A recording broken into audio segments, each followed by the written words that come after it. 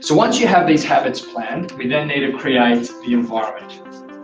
We need to create an environment which is as conducive as possible to achieving these habits, these process-based goals. And this is about removing the barriers to entry. It's about making it as easy as possible for you to do these. And there's something called the gym clothes effect. What this tells us is that if you go to bed in the clothes you're planning to wake up in and go to the gym in, there is a 300% increased chance that you will go to the gym because you wake up and you're wearing your gym clothes. 3 times greater chance that you will go to the gym.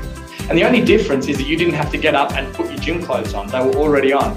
And it's such a minor thing getting dressed. And yet it just removes one of these barriers to entry.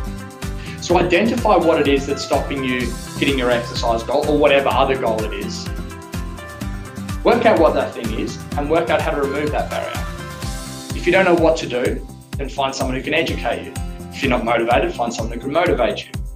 If the accountability is your barrier, find someone who will hold you accountable. Identify what the barrier is and remove that barrier. And do this before you start to try and make the behavior change, because this is still all planning. You want to make it easier to do something than it is to not do something.